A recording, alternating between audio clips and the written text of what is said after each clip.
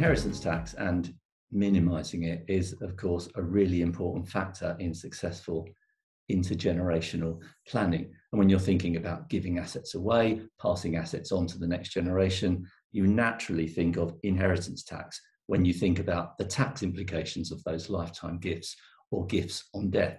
But it's really, really important to take into account that other important capital tax, and that is capital gains tax, at least, of course, for the assets that are taxable for capital gains tax purposes. Of course, your main residence isn't.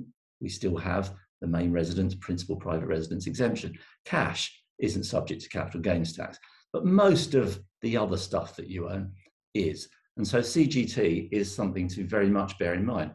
First point to bear in mind in relation to CGT reminders when it comes to wealth transfer and thinking about intergenerational planning is, of course, the fact that it remains the case, and this was one of the proposals of the Office of Tax Simplification, was to remove this, but it remains the case because those proposals aren't being proceeded with. It remains the case, he says for the third time, that all capital gains are wiped out for tax purposes on death. Not literally wiped out, you still have the gain in the asset, but from an inheritor's standpoint, you inherit the asset at its base value at the date of death. So you only pay tax on a future disposal on any increase in the value from that point. All those past gains that are built up during the life of the testator, the person that leaves the asset to you, are wiped out from a tax standpoint. That's a really important point for those who are later on in years and thinking about, I should maybe think about giving some assets away during my lifetime.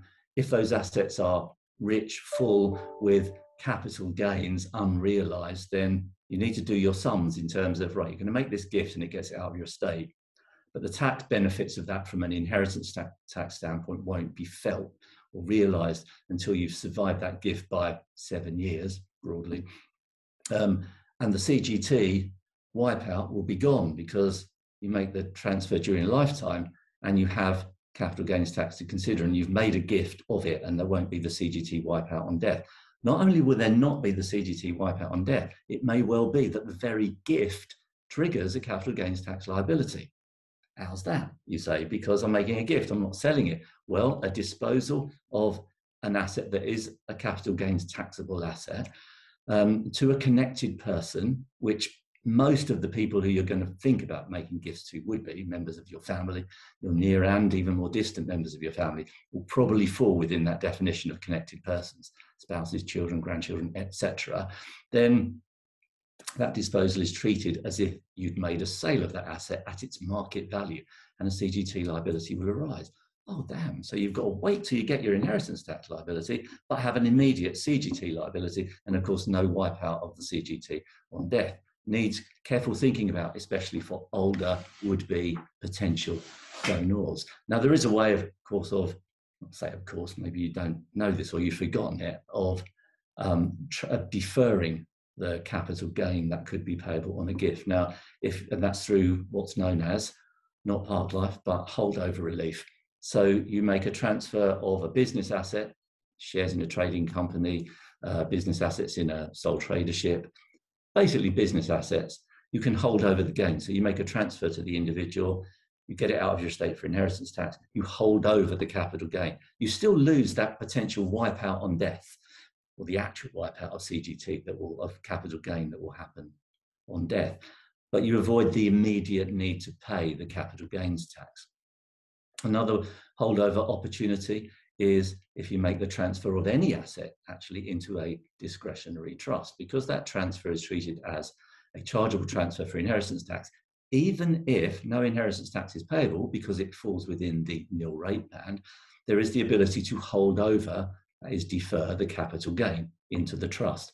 So you still don't get the wipeout on death. You always lose that when you make a gift of the asset, but you do avoid the immediate charge to capital gains tax. There will also remain the opportunity to hold over the gain again when the asset passes out of the trust, because the passing out of the asset from a discretionary trust will itself also be a chargeable transfer. So the deferment, keep in mind, it is deferment. The gain isn't wiped out as it would be on death. It's just rolled over and rolled over to the person that eventually gets it and eventually disposes of it. So a couple of things to bear in mind there, but the main message there is think very carefully about capital gains tax when you're thinking of intergenerational planning, especially in relation to lifetime gifts, given that capital gains from a tax standpoint are wiped out on death. Now, you might go, but that's not the case with the main residence, is it? They're completely tax-free. Yeah, I know, but it's really hard to make a tax-effective gift, an inheritance tax-effective gift of your main residence, if you're going to carry on living there and not jointly occupy the property with the person you've given it to, or pay a full market rent for your continued occupation of that property.